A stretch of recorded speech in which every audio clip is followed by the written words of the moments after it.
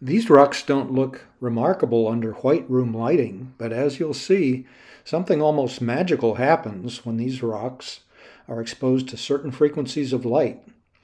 In this video, we'll look at these rocks under both visible light and non-visible ultraviolet light.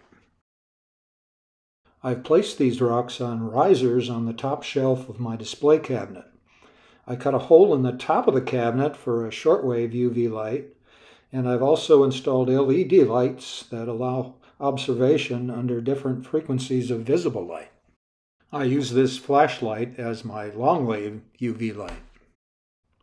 Let's first take a look at the minerals in the rocks under long-wave UV light.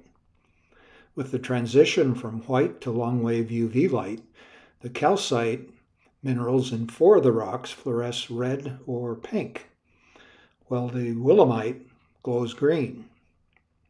The hyalite opal also fluoresces a bright green. The fluorite glows blue, while the scheelite is dark and shows no fluorescence. The hydrozincite and wollastonite sample appears pale white.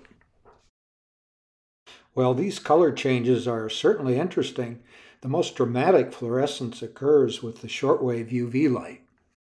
The calcite from New Jersey glows more intensely red, while the manganese calcite changes from its long-wave pink fluorescence to blue.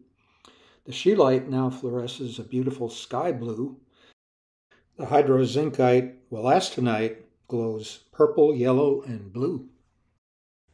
The manganese calcite continues to glow for about 4 seconds after the light is turned off. It's known that some minerals fluoresce with blue as well as ultraviolet light. To investigate this, I used 2 of my minerals that I know fluoresce under blue light as positive controls, and the security strip on a US $20 bill as a negative blue light control.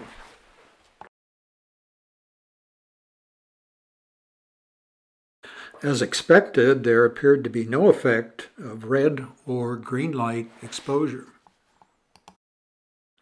However, the blue light did produce clear effects on the unknown mineral and the hackmanite, plus a small amount of fluorescence in the willemite and hyalite opal.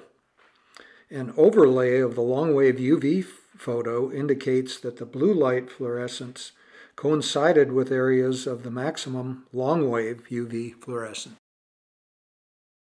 Thanks for watching. I hope you've liked this video and will check out my others on my Science for Man channel.